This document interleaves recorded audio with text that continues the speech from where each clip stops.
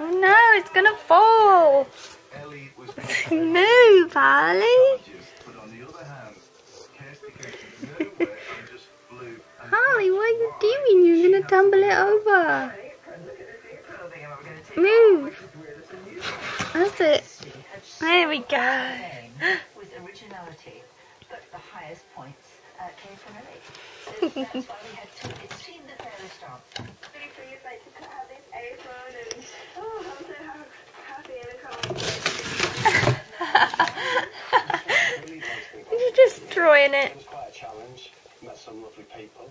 I hope the Comic Relief Bake Off inspires people to do one of two things. Either to have their own Comic Relief Bake Off to raise funny money, or just donate. If that motley crew have inspired you to get baking, What are you doing? then why not go out and buy the great Comic Relief Bake Off booklet?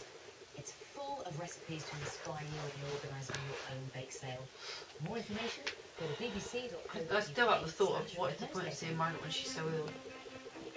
Next I know they don't have children. Maybe I want to be there for George.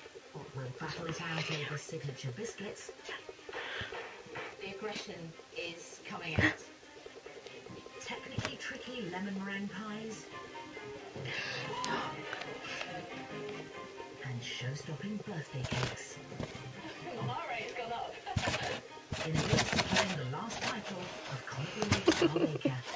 It's funny, isn't it? That flavour is divine.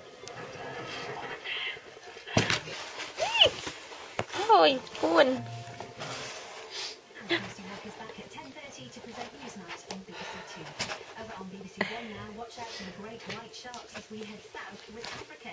You had tales of espionage which led to victory. You have the true story of the D-Day spies, while BBC Three here to bring survivors of an attack in the after war haunted by Hammond.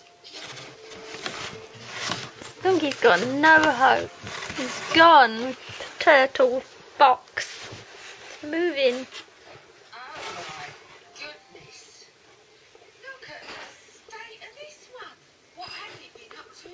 Harley.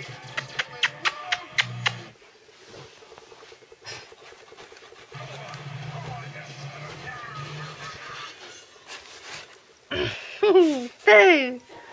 I see you.